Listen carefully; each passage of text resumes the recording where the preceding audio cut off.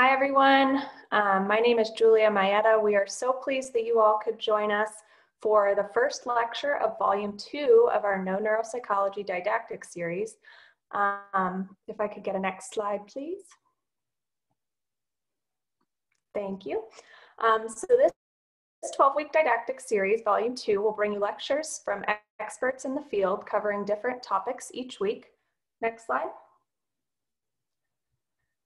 This series was created by trainees and early career neuropsychologists to provide free, high-quality didactic opportunities. Next slide. We would like to thank our sponsors for their financial support for Volume 1 and Volume 2 of our series. Next slide. Here are the disclaimers for the series. So this training is not meant to replace formal education in neuropsychology, and the views of the speakers are their own. Next slide. Just in instructions, if you're having trouble with audio, and please use the Q&A chat to raise questions for the moderator. A recording of today's lecture will be provided on our website later this week. Next slide.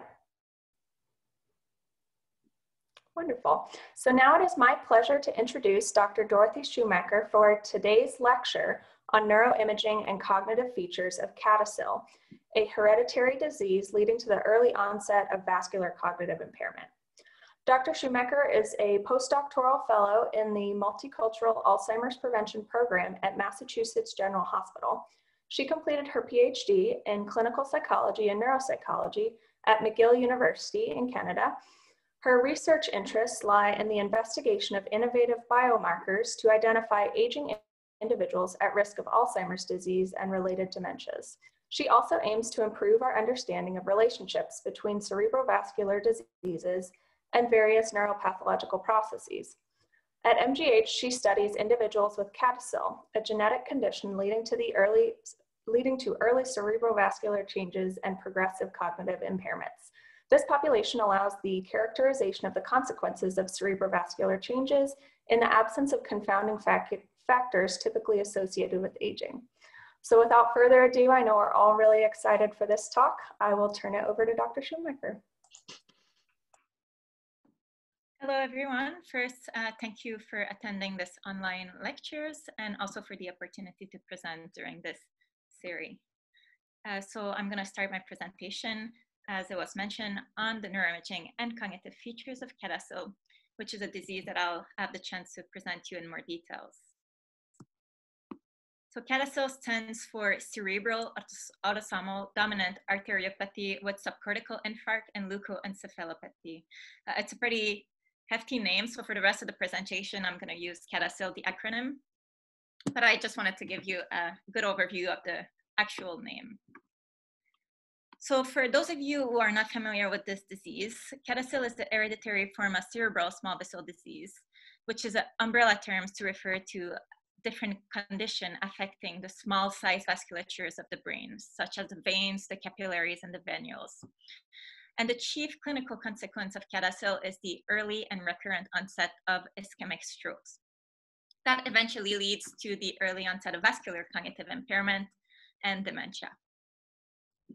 The genetic basis of CADASIL has been well established, and this disease has been linked to mutation in a gene called the Notch3 gene, which is located on chromosome 19 and has been found to be involved in the survival and function of vascular smooth muscle cells. Those are cells that surround the veins and small vessel disease of the brain and are very important to their function. So CADASIL is a relatively recently described disease. It has been described after an investigation of a family that presented multiple members showing lacunar infarcts with extensive white matter disease without having any risk factors for this type of presentation. And that led to the initial description of the phenotype in 1993. It's 3 years later that the disease was mapped to mutation on the Notch3 genes in 1996. CADASIL is a rare disease, and estimate from large-scale European studies suggest a prevalence ranging from 4 to 15 cases per 100,000. This likely is an underestimate of the actual prevalence of CADASIL because it's still a relatively misdiagnosed and under-recognized condition. Also, unfortunately, we don't have current estimate for its prevalence in North America. So it's hard to estimate the prevalence here. And despite being a rare disease, CADASIL is recognized as the most common form, monogenic form of strokes and vascular cognitive impairment.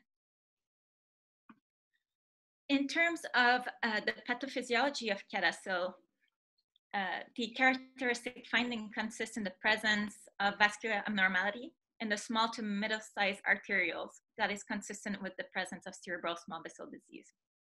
So this picture is to the left, represent a classical vessel of the brain and can be divided in three components. So the most inner component is the endothelium, composed of endothelial cells and tight junction between them.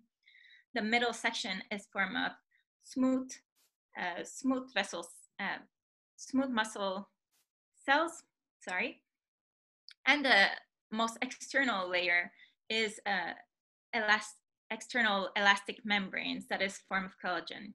And in CADASIL, what they have found is that smooth muscle cells are disrupted by deposition of granular osmiophilic material, or GOM. And this leads to an increased thickening of the vessel wall that can be shown in these histological slices. So it is believed that the GOM deposition results in both reduced blood flow and a reduced ability of the blood vessels to regulate blood flow within the brain, leading eventually to cerebrovascular disease. The clinical presentation of CADASIL is pretty varied among patients, with a variation that's found even within members of the same family. But the main clinical features are the presence of subcortical ischemic events, which are associated with the lack of blood or oxygen supply in a certain part of the brain. And these can include either ischemic strokes or transient ischemic attacks, which are temporary symptoms such as loss of consciousness. And most patients will have 2 to 5 of these subcortical ischemic events over years. Another important or central feature of CADASIL is the presence of cognitive impairment in dementia that is vascularly related. And the cognitive impairment in CADASIL is progressive and is known to worsen with stroke. Dementia is found in as much as 90% of patients with CADASIL before death. And the earliest cognitive symptom in most cases is impairment in executive function. It's been shown that most patients aged over 35 years show some degrees of impairment in executive function. Migraine with aura is another clinical manifestation that's pretty common in CADASIL. Aura symptoms are symptoms that precede the migraine episode, and most of the time these aura are of visual nature, so either flashes in the retina or blurry lines. So there's different type of aura. It can also be a sensory or motor disruptions. And CADASIL patients have been found to have these migraines with aura at a prevalence of 20 to 40% of these patients. And that's a prevalence that's 5 times greater than what is found in the general population. Another common features of CADASIL is the presence of mood disturbance that can be present in 20% of patients. And the mood disruption usually take the form of a major depressive episode. Other mood disturbances have been reported in this patient populations, including bipolar disorder, also hallucination, and another common features that is linked to mood disturbance but distinct from depression is apathy, characterized by the absence of motivation. And apathy has been found to be present as much as 40% of patients with CADASIL. Finally, CADASIL can present other diverse neurological symptoms, including seizures, intracerebral hemorrhage, which are bleeding in the brain. There's also some report of gait impairment and Parkinsonism. Although a lot of variance is observed in disease manifestation and clinical progression in CADASIL, the classic phenotype is as such. So migraine with aura, when they're present, they're usually the earliest clinical signs of CADASIL. White matter hyperintensity on MRI is known to be the earliest radiological markers of the disease, and is present in the very vast majority, if not all, of patients with CADASIL age above 30 years. Strokes usually occur in the fourth to fifth decades. Cognitive impairments follow strokes and usually start with impairment in executive function and progress to dementia with years. And finally, mood disturbances, apathy, and motor disability are observed at later stage of the disease. Typically, these patients will die in the 7 to 8 decades of life. So in a clinical setting, a diagnosis of CADASIL can be suspected in patients that show with the early onset of stroke or transient ischemic attack, especially in the absence of risk factors or known cause for such event. In patient presenting recurrent stroke or transient ischemic attack, or presenting radiological evidence of small vessel disease at an early age and in the absence of other cause. And family history is important in these cases because CADASIL is an autosomal dominant disorder. So any family history that suggests an autosomal dominant transmission pattern, or that comes with a family history of early stroke and dementia, could be indicative of a CADASIL diagnosis. The diagnosis of CADASIL is confirmed via genetics testing, which is the gold standard, but skin biopsy can also be performed to confirm CADASIL when accompanied with the presence of granular osmophilic material.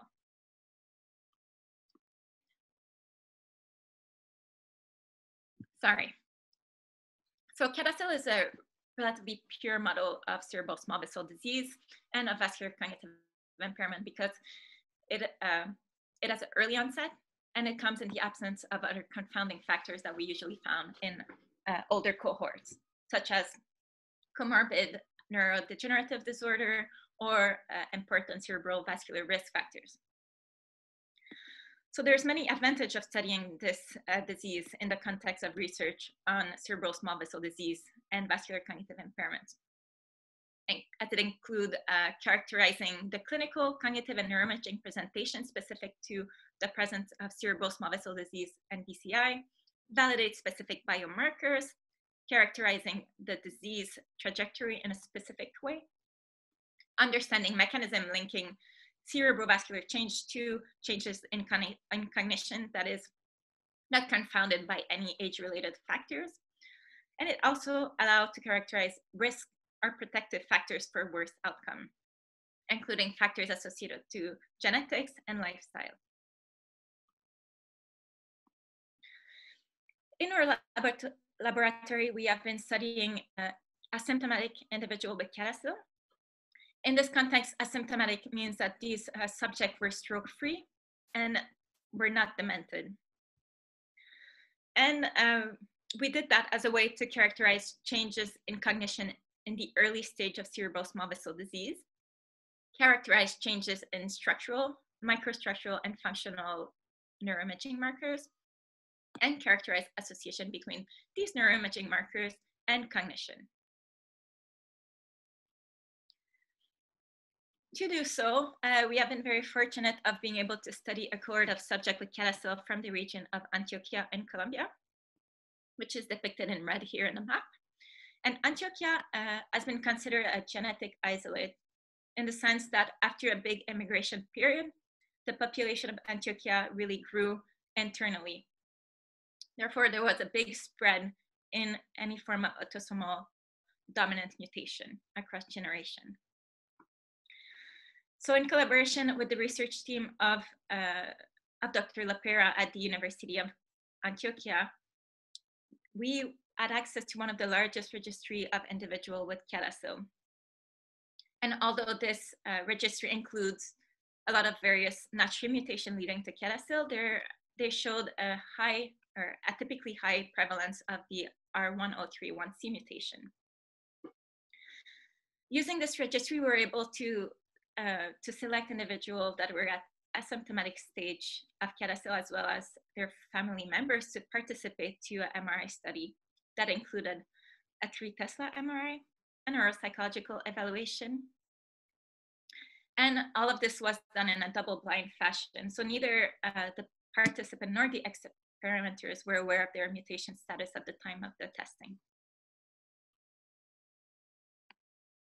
So in terms of neuropsychological evaluation, we looked at 4 main cognitive domains, including executive function, memory, processing speed, and language or semantics. And we used standard neuropsychological tests that were validated in Spanish. And these tests are described here. We also were interested in using the INECO frontal screening test, which is a brief screening questionnaire to assess executive function pretty rapidly. So it takes about 10 to 15 minutes to administer. And because executive function can be pretty challenging to assess because of the multifactorial nature of this domain, we figured that this screening tools could be a useful test to detect executive dysfunction in the context of cerebral small vessel disease. So this frontal screening has been developed in Argentina, and it includes 8 subtests that measures 3 larger domains of executive function, including response inhibition and set shifting, abstraction, and working memory. And in the end, we obtain a score out of 30, reflecting the global executive state. Using the structural MRI sequence that we acquired, we characterized basic or standard structural markers for cerebral small vessel disease, including the volume of white matter hyperintensity. So white matter hyperintensity can be easily seen on FLAIR images as area of bright signal or hyperintense signal. And we use a semi-automated algorithm to automatically segment these hyperintense region and obtain a volume count. We also counted the microbleeds across the full brain. So microbleeds can be detected on susceptibility weighted images and are seen as small round areas of dark signal or hypointense signal, and are believed to reflect the presence of small chronic bleeding in the brain. And these were visually identified on susceptibility weighted image and counted across the brain. We also looked at lacunes, which are found also on FLAIR images as evaluated areas of signal hypointensity that is similar to the CSF and usually surrounded by a rim of white matter hyperintensity. And these are usually found in white matter hyperintensity. And we counted these across the full brain. Finally, we looked at the severity of perivascular space enlargement. So perivascular space enlargements or perivascular space are CSF-filled space that surround the vessels and contributes to clearance. And the enlargement of perivascular spaces have been described in many pathological conditions and are believed to reflect issues with either inflammation or clearance. So we specifically in our cohort looked at perivascular space enlargement in the basal ganglia because CADASIL is mostly a subcortical disease. And for this, we can use a rating scale that have been described and entails counting the enlarged space within an hemisphere. To quantify microstructural integrity of the white matter, we relied on diffusion MRI, and we use a pretty recently described technique, which is called the peak width of skeletonized mean diffusivity, or PSMD. And PSMD is a fully automated marker that's based on tensor imaging and can be achieved pretty quickly and automatically using 3 main steps. So the first step is pre-processing that allows deriving the FA and MD maps, the skeletonization of white matter tracks, and finally, the analysis of the histogram or distribution of MD value within these white matter tracks. So in brief, PSMD represents an index of the dispersion of MD mean diffusivity values within this white matter skeleton.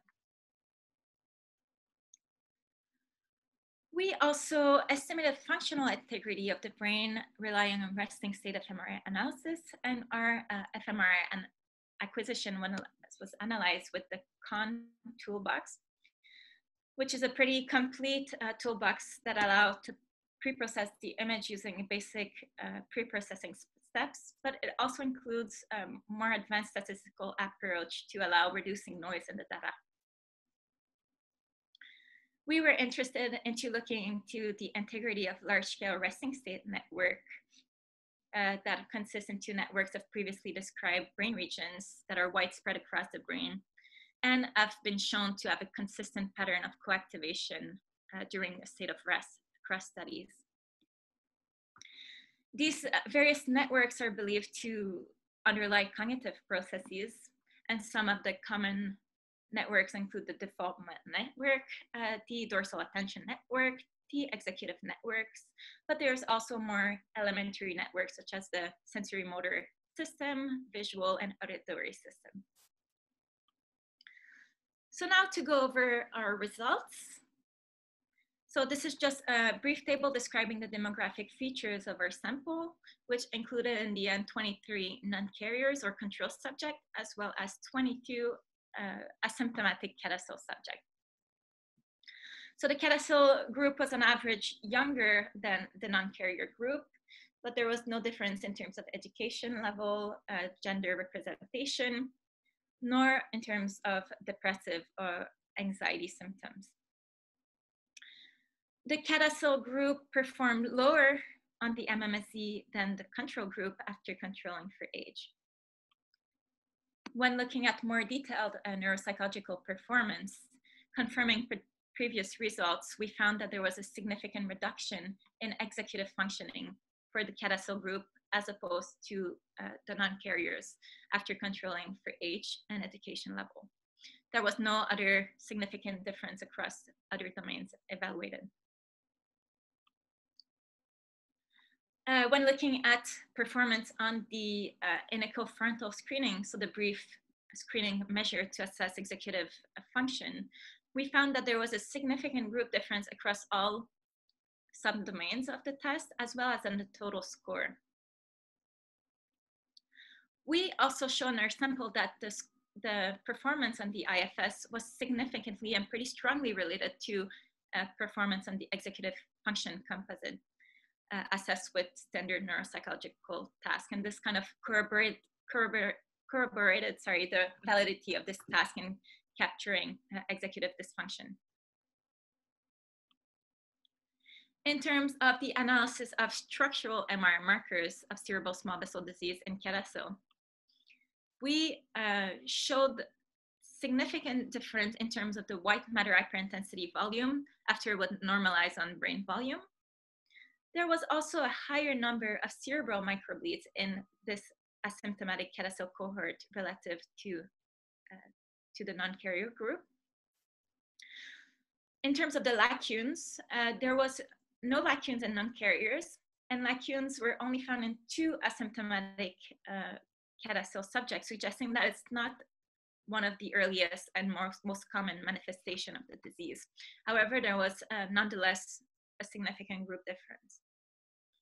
Finally, we also highlighted a significant and strong difference in terms of the severity of perivascular space enlargement in the basal ganglia region. So researchers from the large-scale longitudinal Rotterdam study have proposed a score to incorporate all of these structural measures of cerebral small vessel disease into a single metric. So this score is computed as such. So the presence of moderate to severe white matter hyperintensity is given a point. The presence of 1 or more microbleed is given another point. The presence of 1 or more lacune is given a point. And finally, the presence of moderate to severe enlargement of perivascular space in the basal ganglia is awarded another point. So in the end, you get a score, an ordinal score from 1 to 4, representing the overall burden of these MRI markers. And what we found in our CADASIL cohort is that this score was significantly increased in CADASIL as opposed to non-carriers. We also found a significant association with an increase in the CSVD sum score and a reduced performance on executive function assessed with the frontal screening.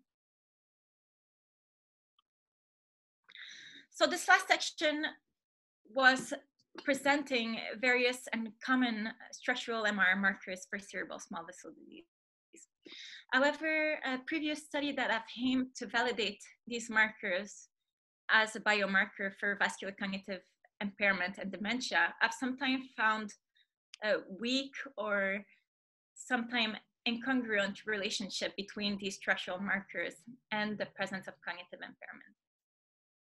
And as it has been proposed that structural MR marker only allowed to capture the tip of the iceberg that actually represent a cerebral small vessel disease, and that the pathological changes arise many years prior to the appearance of these structural abnormalities. It is thus possible that other MRI modalities might allow to capture and be more sensitive to the early cerebrovascular change and their clinical symptoms. And one of the MRI approach, which shows the potential to uncover changes associated with cerebral small vessel disease, is diffusion tensor MRI.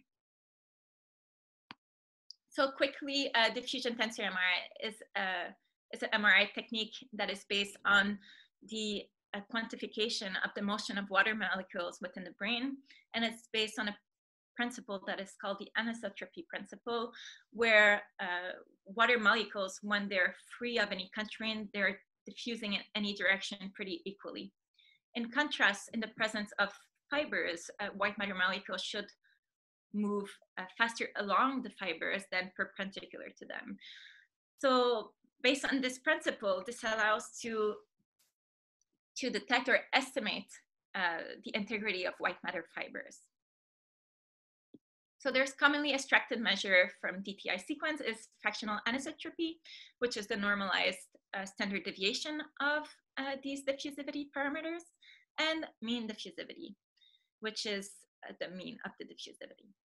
And these two measures have been widely associated with various pathophysiological processes such as edema, gliosis, demyelination of fibers, and inflammation.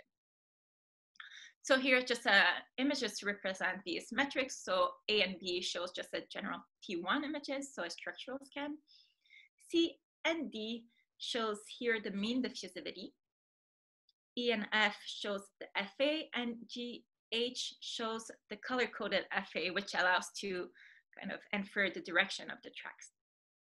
You can have also more fancy-looking analysis, which are called like tractography, which allows a 3D visualization of the fiber track. So as mentioned before, for the purpose of the study, we used the fully automated PSMD metric to quantify the integrity of fiber tracks in our populations. And what we show is that this PSMD values was strongly increased in CADASIL subject as opposed to the non-carrier group. And a more strongly increased PSMD values believed to reflect a lower integrity of the microstructural fibers. Because of this significant difference between group, we were wondering whether this metric could be used as a classificatory or stratifying metric to compare non-carriers to CADASIL. And we did a receiver operating characteristic curve analysis to see the discriminant ability of this metric. And overall, the ability of the PSMD in distinguishing group, or the accuracy, was 0.84, and it was associated with a sensitivity of 0.95 and a specificity of 0.74. So this is pretty impressive and interesting that a single metric that can be achieved and computed pretty quickly as a pretty strong or satisfactory classification ability. Another interesting thing is that the PSMD value was strongly associated with the normalized volume of white matter hyperintensity, and also associated with lower performance in executive function, suggesting that this metric not only is able to distinguish between groups, but also is related to other clinical markers of CADASIL. We also looked at functional MRI as a way to capture underlying burden and neuronal dysfunction associated with cerebral small vessel disease in our cohort. Just briefly, functional imaging relies on capturing a signal that is impacted by the level of oxygen in the blood, called the BOLD signal. The underlying rationale of this is that when activated, a brain region needs more oxygen, and this is supplied via what we call the hemodynamic response. And the hemodynamic response leads to a change in the ratio of oxygenated to deoxygenated blood. And this can be captured by the MRI because of the different properties of these two types of blood. So using functional MRI, one can assess the association between an input and the hemodynamic response across the brain, which is what is often the underlying rationale behind task-based fMRI. So for example, in figure 1, this is the response to single auditory words. So you have activation here and the hemodynamic response is plotted. But another type of analysis is to look at association between hemodynamic responses at a state of rest and see the coherence in that response across different regions in the brain. This is depicted in figure 2. And because of the simplicity of the acquisition of resting state fMRI, it has attracted a lot of interest in recent years. In the study, we focus on one of the most commonly studied resting state network, which is known as the default mode network. And the default mode network include a region of the parietal lobes, the posterior cingulate, the prefrontal cortex, as well as temporal areas. And these regions have been shown to be consistently deactivated during a state of rest.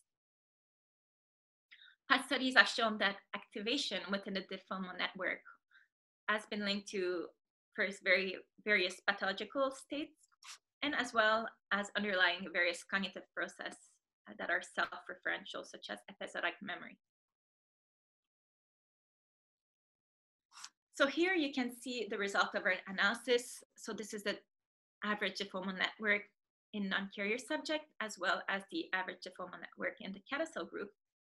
And what we did, we computed a global connectivity metric based on the average of pairwise correlation between nodes of the network. So this kind of gives us an idea of the intrinsic connectivity of the network for each group separately.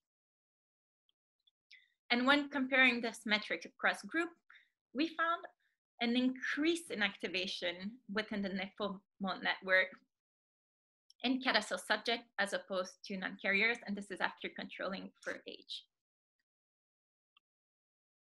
We also found that there was an association with increased default mode network connectivity and the volume of normalized white matter hyperintensity, as well as an increase in default mode connectivity and PSMD, which reflects the microstructural integrity. Default mode network connectivity was also associated with cognitive markers. So we found a marginal association with an increased default mode network connectivity and reduced executive function. And we found a significant association with this increase in default mode network connectivity and processing speed.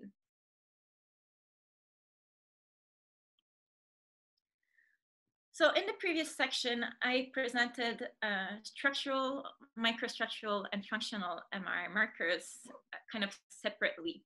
And in this next section, we were interested in obtaining a more global overview of the combined implication of these markers with regards to clinical presentation in CADASIL. So to do so, we first explore relationship between the progression of cognitive impairments, or the severity of cognitive impairments, and change in quantified MR markers in these asymptomatic CADASIL subjects. We quantified biomarkers and cognitive abnormality based on the average of the control group and after controlling for age and education. Overall, what this graph is showing us is that starting even prior to the appearance of cognitive abnormalities, there's already changes in DTI metric and structural MRI. However, changes in connectivity seems to arise at a later stage of cognitive impairment. Interestingly, it seems that the diffusion MRI metric seems to gain importance with advancing cognitive abnormalities. We also looked at the combined and independent contribution of these MRI markers using multiple linear regression model. And when combined, these markers accounted for as much as 61% of the variance in cognition, which was pretty impressive. However, it seems that really the PSMD metric, which is based on DTI, seems to account for the most variance in performance, with by itself, this measure accounted for 40% of the variance. We next computed a similar model, but this time we incorporated interaction terms between modalities. And interestingly, this model showed that the interaction between DTI and fMRI, so PSMD and the default-mode network connectivity, seemed particularly important in accounting for cognitive deficit in CADASIL. So to conclude this talk, the aim of this talk was to provide a global overview of neuroimaging and cognitive features of CADASIL.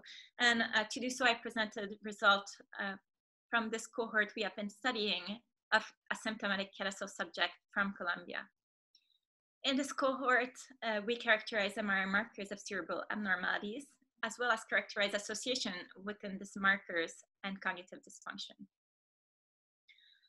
So from the result that I presented, structural, microstructural, and functional MRI markers of cerebral small vessel disease were all affected in these asymptomatic CADASIL subjects. They were also all associated at different degrees with cognitive functioning. However, it seemed that DTI markers, so PSMD in this case, were particularly relevant in understanding cognitive dysfunction associated with cerebral small vessel disease. Our results also support an interaction between MRI markers in accounting for cognitive dysfunction. As such, it is possible that different MRI techniques provide distinct but complementary information on disease presentation.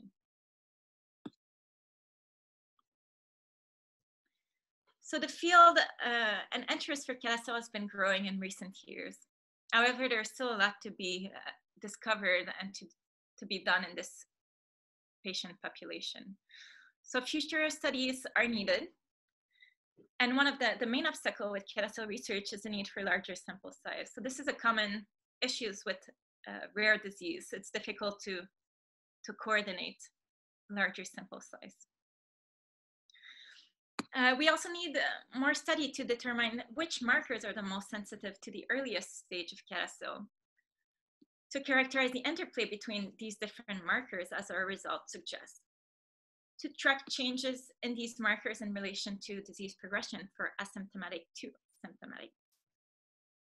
We also need study to allow detecting which markers are relevant to predict clinical outcomes. So this would need studies adopting a longitudinal design and following these individuals over multiple years. So the main clinical outcomes here would be strokes and dementia. There's also a big need for study to allow us understanding the phenotypic variability of CADASIL. So as I mentioned earlier, CADASIL is a disease that have a very heterogeneous course with very heterogeneous symptoms. It has been suggested that factors such as genetic mutation site or lifestyle factors such as cardiovascular risk factors play a role in this phenotypic variability, but it's still poorly understood. So I want to acknowledge the research group I've been working on this project. So the laboratory of Dr. Yakel Quiroz and the fellows and doctoral students that work in the lab. Also, I've been working with Joseph Arboleda Velasquez on analysis of blood samples that have been presented in this talk. Dr. Anand Vishwanathan at the Stroke Research Center, and finally, the group of Dr. Francisco Lapera, which were essential into recruiting and testing these subjects. And above, and all the Colombian families that took their time to participate to this research project. Thank you all for your attention, and I'll be happy to answer any questions. Wonderful. Thank you so much, Dr. Schumacher. We do have a few questions, so we'll start with some that are related to differential diagnosis. Sure. One person asked, is there any cognitive function or profile that can be used as a differential tool at this point? Right, so it's a bit the same thing here as for age-related neurodegenerative conditions. So there's not one single function that would allow detecting or differentiating a cerebrovascular profile as opposed to another neurodegenerative profile. Especially because the site of stroke can impact the cognitive function that it's going to be targeted. So it's pretty variable. Of course, at an early stage, in the absence of stroke, executive function seems to be a very consistent markers of CADASIL and of early cerebrovascular changes. But with advancing disease, research has shown that most of the cognitive function can be affected, and then differential diagnosis become very challenging. All right. Relatedly, is there a specific imaging modality that is more sensitive or has been shown to be more sensitive at this point in detection of CADASIL? I know you reviewed a number of different types of imaging. Right. Well, there's still a lot of research being conducted in that domain, but from our earlier results, it seemed that form of DTI metrics, such as the PSMD automated metric, seems to be particularly sensitive to at least the clinical presentation in terms of the cognitive dysfunction in this disease, and even at a very early stage of the disease. So we showed that the PSMD values in these subjects showed a classification accuracy of 0.84, a sensitivity of 0.95, and a specificity of 0.74, which is pretty good for the small sample size that we add. So I would say that's a very promising modality that would need to be studied further. Certainly. The next question is related to if you don't have a genetic profile on a patient, but you notice some of these historical factors like migraines with aura, TIA, stroke at an early age, do you recommend getting patients tested for the genetic mutations? I would say yes, especially if there's a family history that supports some pattern of inheritance. So yes, definitely. So a lot of our viewers are from North America, and we had a couple of questions about if you know of any prevalence estimates for CADASIL in North American or US-based samples. Right, so unfortunately, no, the research of CADASIL has been lacking in the US. So I think now it's starting to grow in terms of interest, but we still have no organized cohort. So most of the CADASIL research is from Europe, actually, with big groups in Italy and in France. So no estimate so far. All right. This may be more related to treatment or resources for CADASIL patients. Are there any research studies or programs or support groups or anything of that nature for CADASIL, either in the US or in other countries, that might be able to be accessed remotely? Right. So there's a couple of patient organizations in the US. So one of them that I've been working with, and they are really great, is the Cure CADASIL organization. And they have a website with patient resources. They also have a registry where patients and their family can enroll without necessarily disclosing personal information or all. So I would recommend looking into their information and websites. Okay, perfect. And we can go ahead and link that on the website as well when we upload the recording. Okay, I'll be happy to send the. Yeah, that would be wonderful. Mhm. So similarly, related to resources and treatment, if someone is diagnosed with CADASIL and has mild cognitive impairment, are there any medications or treatments that can be recommended that may delay progression, perhaps Aricept or Namenda, or are there contraindications for those medications in CADASIL? Right. Unfortunately, I'm not well versed with the current medical approach for CADASIL, so I wouldn't want to say anything. But I know there have been some clinical trials trying to look at cholinergic treatment. I'm not sure. From what I remember, I don't think they were very successful. So there's no current very recommended treatment approach for this disease or to treat cognitive impairment. But I'm not an expert in that domain. I'm sorry. No, that's definitely okay.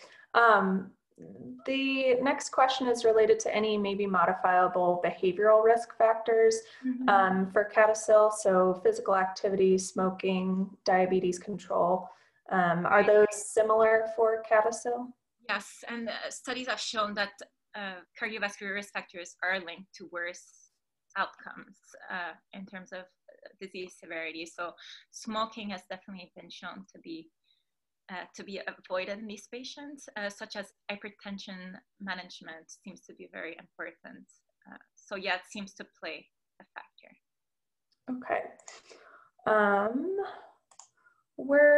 This one is related to your research results. So this person asked, were there differences between the control and patient groups in terms of those vascular risk factors?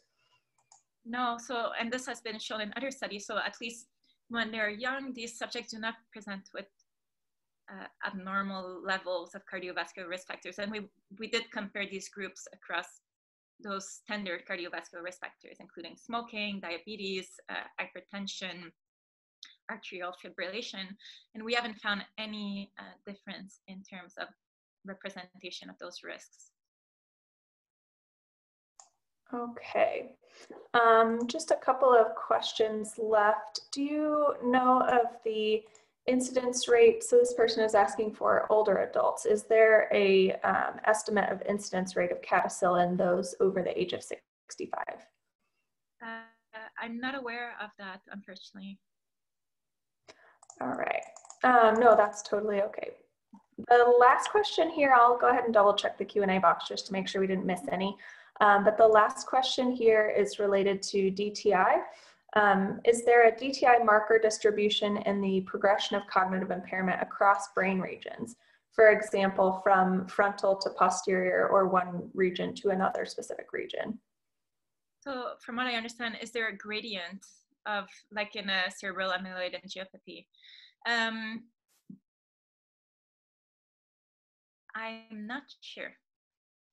So the PSMD approach that we use is a global metrics, and CADASIL has been shown to be pretty subcortical in nature. So I would say probably there would be a subcortical cortical gradient in terms of the severity of DTI measure changes. But this would be interesting to see if this research has been done. Yeah, certainly. Okay, it looks like we got all of the questions. So thank you so much again, Dr. Shoemaker, for this presentation. Very thorough, very interesting. And so, if anybody has further question, please feel free to email me. I'll be happy to discuss CADASIL more, as I find it's a fascinating subject and a subject that deserves more attention in the research community. Definitely. All right, well, thank you so much. We appreciate everyone tuning in this week for our Volume 2 kickoff. Next week, we will have Dr. Chris Howard, Dr. Monica Rivera-Mint, and Dr. Monroe Cullum for social media and networking, everything you need to know. So we're looking forward to seeing you all then. Thank you so much again.